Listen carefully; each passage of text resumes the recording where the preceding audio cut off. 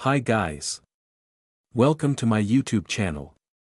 Setting up a Sewot Wi-Fi extender is an easy process. In this video a step-by-step information available to set up your Sewot Wi-Fi extender. To setting up Sewot Wi-Fi extender, plug it into a power outlet near your router. Wait for the power LED to light up, indicating that the extender is on. Then connect your phone, tablet or computer to the extender's default Wi-Fi network. Here, look for a name like Sewot_EXT in the Wi-Fi networking list. Open a web browser and type 192.168.10.1 IP address in the web address bar. Now, you will be redirected on the Sewot Wi-Fi extender login page. Log in using the default username and password. After login, follow the on-screen instructions of Setup Wizard.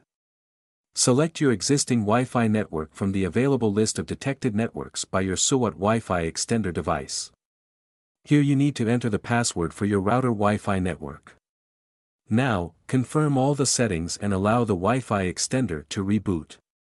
Once setup is complete, unplug the Sewot Wi-Fi extender and move it to the location where you want the network.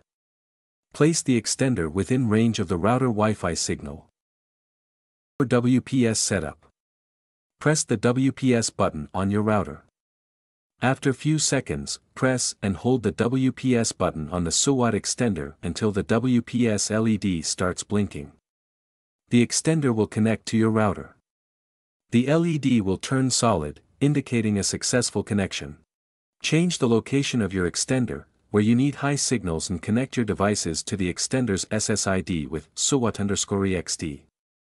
Now your setup is completed. If you face any issues, contact the toll-free customer support for troubleshooting.